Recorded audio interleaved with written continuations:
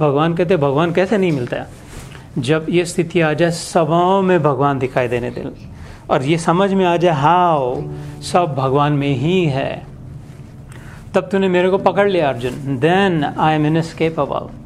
Then आँख खुली, आँख सामने, in front of each other we are seeing it ऐसे।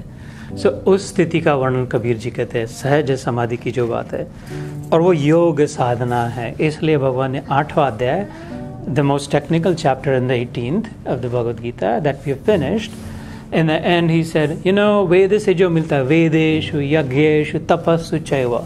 वेद पाठन कर लिया, 4 वेद पढ़ लिए, सब हम द्विवेदी है, त्रिवेदी है, चतुर्वेदी है, अर्थात 2 वेद जानते हैं, 3 वेद जानते हैं, 4 वेद जानते हैं, अच्छा सब जो भी हो गया। अच्छा यज्ञ याग कर लिया अलग अलग, तप कर लिए अलग। लास्ट पिछले बार मैंने बताया तप 12 साल का होता है। Tap was the first word that Brahma ji heard when he was created. Kamal Nabi said, पहला शब्द जो ब्रह्मा जी ने ढूंढ लिया कहाँ से, तो तप, like work hard. It translates into it. Work hard. The place for hard work is high up there. If you want to know, you must do. Yeah? I hear and I forget. I see and I remember. I do and I understand. इसलिए कर्म का ये झंझाल नाटक सब करना पड़ रहा है समझने के लिए, नहीं तो समझता नहीं है। सुन के कुछ नहीं होता, पढ़ के भी ज़्यादा नहीं होता, देख के थोड़ा थोड़ा पता चलता, जब करे वो तो फिर पता, अच्छा दिस इज़ हाउ, है ना। इसलिए फिर कर्म के पीछे हम लोग पड़े। तो वो सब भी करके वेदेषु यज्ञेषु तपस्सु चैव, ये सब करके इसके योग के मार्ग के जो बिहेवियरल ट्रांसफॉर्मेशन में जो लगाया, that person has already transcended. Yet then you no longer need to read or learn Sanskrit. इसमें समय, if you want to, you can. There's nothing wrong or bad about it. It's not needed. That's not the most efficient path. The most out and put in the least in. And this is the path that we're on. A little bit of Gita and a little bit of Dhyan. थोड़ी गीता थोड़ा ध्यान करते हैं, the most efficient product out of it.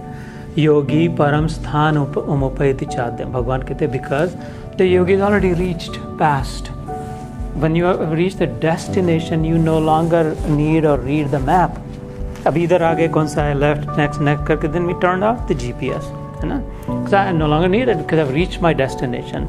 I have it, I respect it, but I don't need it. ऐसे ही वेदों की अवहेलना नहीं की है, तब बुरा नहीं कहा है, लेकिन अगर उस समय उस स्टेट ऑफ माइंड अगर वो पहुंच जाए, when you are able to identify in unity consciousness that there is only one, ये भ्रम है, इल्यूजरी है, अलग अलग लग रहा है। इन जैसे सपने में 100 लोग दिखते हैं ना, लेकिन कितने होते हैं, एक ही होता है। कौन सा? जो देख रहा है वो, है ना। वो 100 के 100 कहाँ से आए, कहाँ चले गए, कब पता नहीं, कब कोई मतलब नहीं था। जिस सागर में लहरें अलग अलग दिखती है ना, कितनी हजारों, 10 हजारों, लेकिन वास्तविक में एक ही होता है सागर, थोड़े समय के लिए दिख रहे हैं। ऐसे जब पता चले कि ये जब लग रहा है अलग अलग, ऐसे नहीं है, सबों में मैं ही हूँ, और या तो सब और मैं भगवान में है।